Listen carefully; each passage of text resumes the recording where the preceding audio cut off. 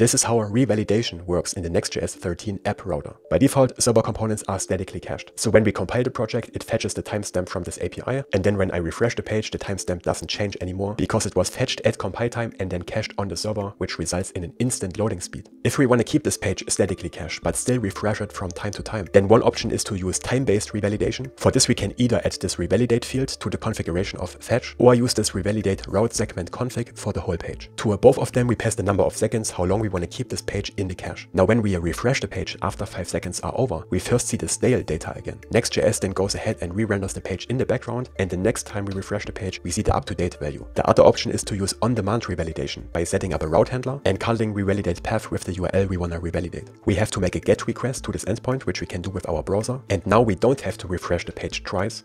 Instead, the latest data is fetched on our next visit and then cached for future access. If the revalidation fails for some reason, it will just keep showing the old data.